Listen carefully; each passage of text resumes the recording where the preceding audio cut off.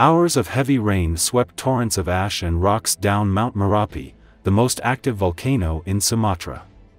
The mudslides inundated 2 districts, swept people to their deaths and damaged more than 100 homes, mosques, and public facilities.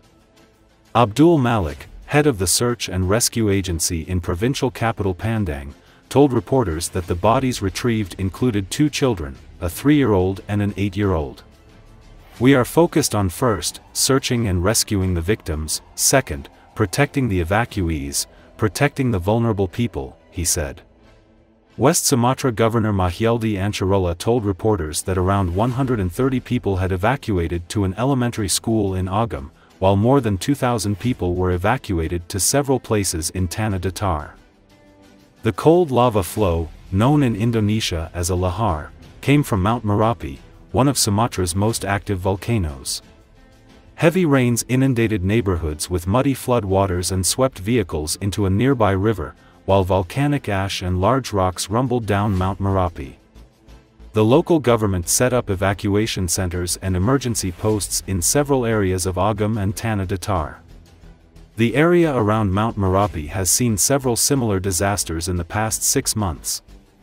Last December 5, 23 hikers were killed when the volcano erupted, while in February this year, flash floods damaged dozens of homes in the Tanah Datar.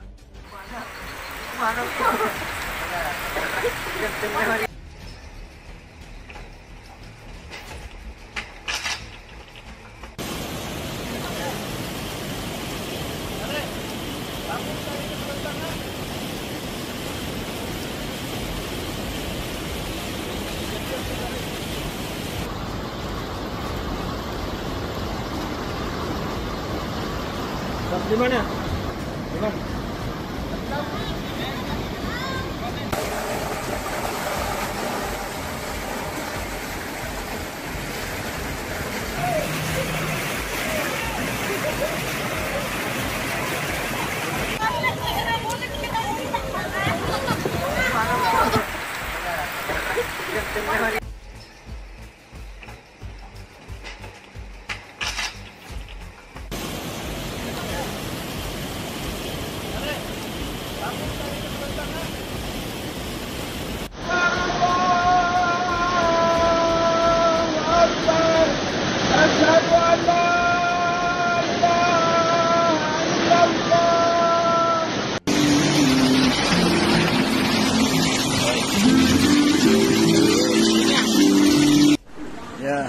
Ingin melaporkan kami lagi di Suli. Aduh. Woi, mobil kecil hanyut. Oh, dua-duanya hanyut. Oke, sana ikut penampakan dari Cipamuki pasca Galodo kejadian semalam jam 10. Penampakan jam hari ini jam 4 lewat 10 menit.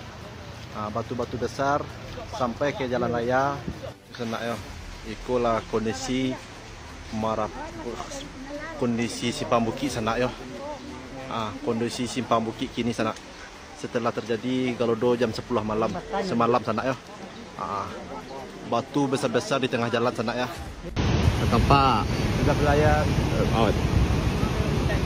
Mana bisa? Putih mana?